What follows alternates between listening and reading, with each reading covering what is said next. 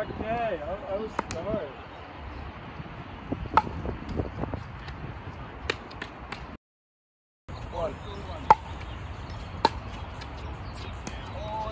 What's up, guys? Welcome back to the Pickle vlog.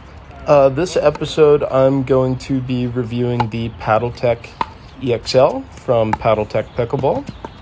The EX-L used to be my go-to paddle before I got my head gravity, which I reviewed in my previous video. And this is a little bit more of a power paddle. So I'm going to run you through the specs real quick. The Bantam EX-L is 15 5/8 inches long, 7 3/4 inches thick, or wide, sorry, and then 14 millimeters thick. So it's a pretty balanced paddle. It is not an elongated paddle by any means, and it's just pretty standard, I would say. As for performance with the Bantam EX-L, I would say it's a power first paddle.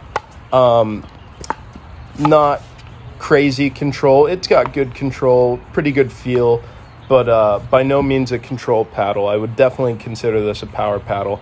And comparing it to my head gravity, which I've been using for a while now, this definitely has a little more pop off the face.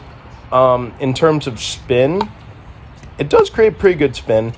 Comparing it to the head gravity, nowhere near the spin that the head gravity has, but compared to some of the other paddles I've used in the past, I would say the spin is comparable at least. For control and more of those touch shots, I would say the EX-L lacks just a touch. Again, it's more of a power paddle than a control or a touch paddle, you know, and also it's not super thick. So it's not that I'm expecting that amount of control and touch from this paddle in the first place.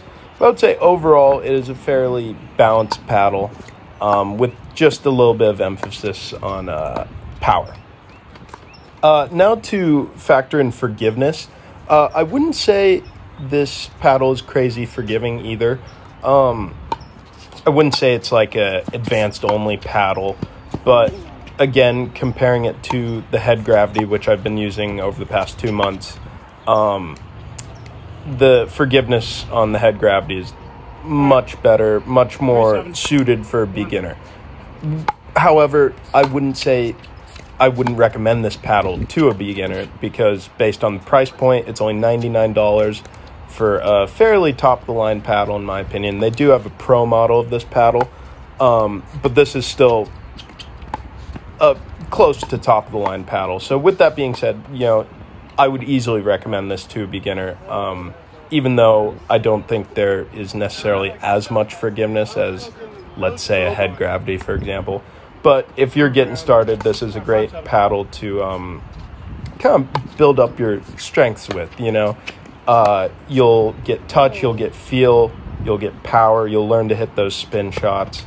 So I would say it's a very good paddle for developing your skills, and I would not tell beginners to shy away from this paddle by any means.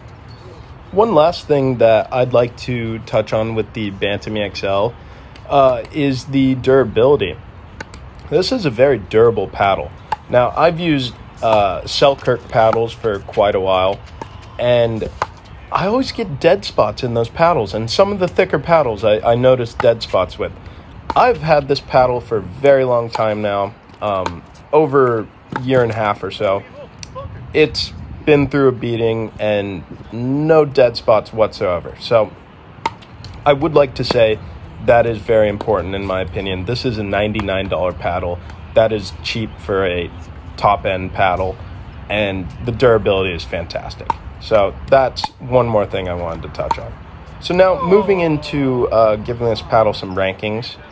For the power category, I'm going to give this an 8.5. I think that's fair. I would say it's power forward, definitely. So it's got good power, bottom line. So 8.5. As for control, I'm going to give it a 6.5. It has good control. It doesn't have great control. Yeah, it's not a weakness of the paddle, but it's not a control first paddle, you know. So it's good. It's not great. For touch, I'm going to give it a 6. It's got good feel to it. It's not uber thick, so you get good reaction off the paddle. You get good feel of the ball, but it's not like a soft feel by any means. It's a little bit harder, if anything. It's more of a power paddle. So, with that being said, again, just like the control, the touch is good, but it's by no means great. It doesn't jump out off the page at me. It's more of a power paddle. Moving on to forgiveness, I wouldn't say this paddle is crazy forgiving by any means, but it's not necessarily hard to hit by any means at the same time. So I'm going to go ahead and give this a 5 on forgiveness. And then wrapping up with durability, I'm going to give this thing 10. I mean, I've had no problems with durability whatsoever. So overall, my opinion on the Paddletek Bantam EX-L is it's a fantastic paddle. You get great bang for your buck. It's $99 for a top-end paddle. The only other paddle I can think of in that price range is the Ben John Signature from Franklin, which was also $99. I have not used that paddle, but I've heard great things. So overall, I think this is a great paddle for a beginner to anywhere advanced player. It'll work. The paddle does the job. So that sums up my opinion on the Paddletek Bantam EX-L. Thanks for tuning in, and I'll catch you next week.